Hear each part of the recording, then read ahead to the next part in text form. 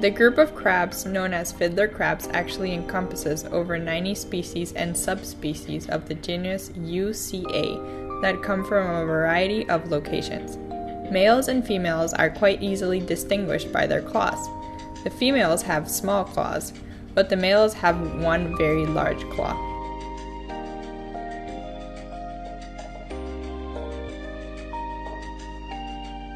The largest fiddler crab only reach a mature size of about 2 inches across their body.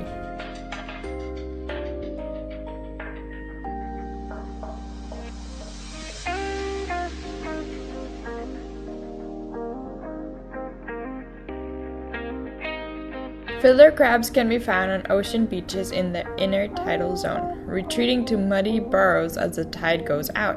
So they are exposed to water that ranges from brackish to saltwater, while other species are found in brackish water swamps.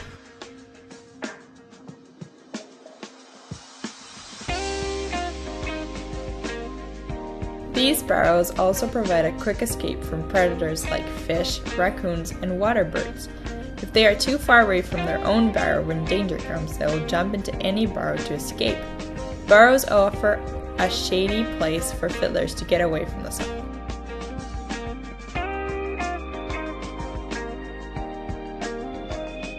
Fiddler crabs are scavengers, feeding on organic matter that they find on the surface of rocks and in the mud.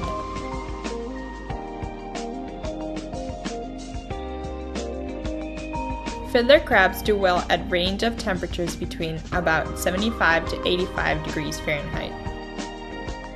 The large second claw of the male fiddler crab is known as a secondary sexual characteristic and is used to attract a mate during the breeding season as well as to protect territories.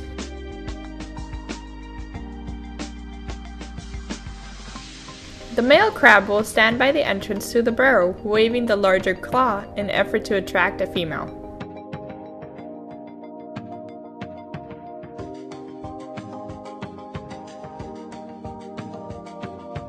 Fiddler crabs are colonial, often living together in large clusters.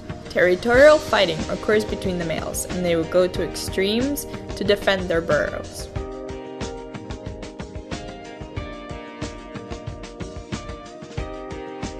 Despite their fighting, they travel in groups of thousands when feeding. They live in slanting burrows up to 3 feet long that they dig with their walking legs.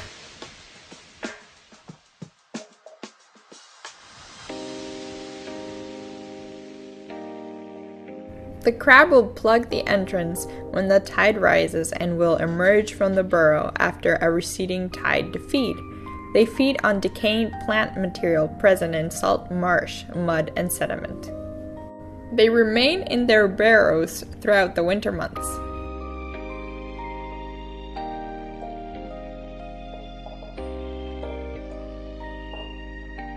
The fiddler crab can stay out of the water in damp grounds for months at a time. They have gills for breathing in the water, but they also have a primitive lung, which enables them to live on land.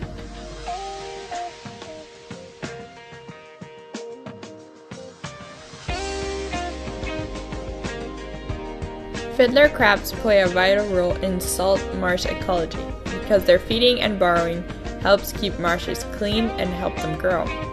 They make long hollow burrows on a fiddler crab community, help aerate the sediment of the marsh.